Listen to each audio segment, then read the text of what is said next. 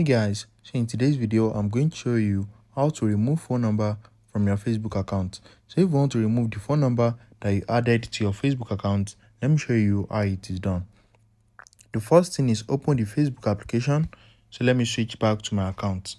So open the Facebook application and you need to click on your profile menu right here.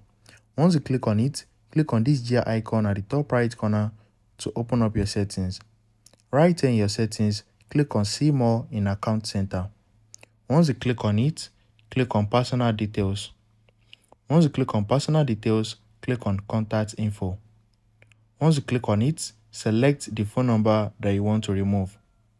Once you select it, you are going to see delete number. So click on it. Once you click on delete again to confirm. So now you need to enter your Facebook account password. Once you enter your password, click on that, and as you can see, we have removed the number. So I think they are going to send a verification code to us to confirm. So let me just check my phone for the verification code.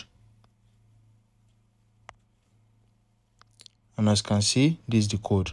So I'm going to copy it and paste it right here. So they might not send you a code depending on the type of verification you are using. And once you enter the code, the number will be removed from your Facebook account. You have deleted your previous number. So click on close. And as you can see, the number is no longer showing right here. If you found this video helpful, smash the like button and subscribe.